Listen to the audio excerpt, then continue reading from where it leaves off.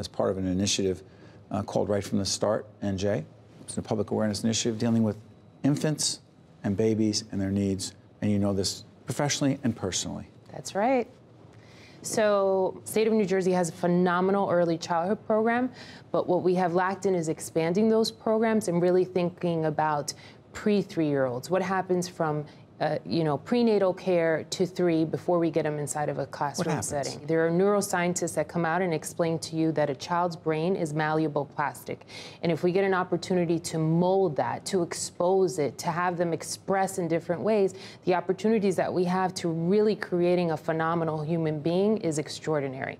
But that also requires that the mother has access to high quality health care, that she has quality to career programs, that she is in an environment that's safe and secure, and that she has a career pathway herself. And so it's a huge, full hands-on deck approach, depending on many different departments.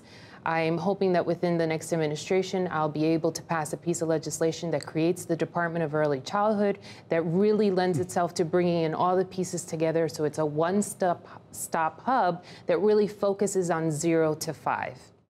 Hi, I'm Cecilia Zalkin. It costs much more to care for an infant than for an older child, and many New Jersey child care centers don't have the funding they need. Because of this, many children in New Jersey don't have their basic needs met.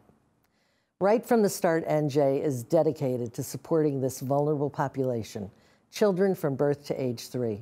We know that the early years are the most critical, and we believe that every child deserves a bright beginning and a healthy future.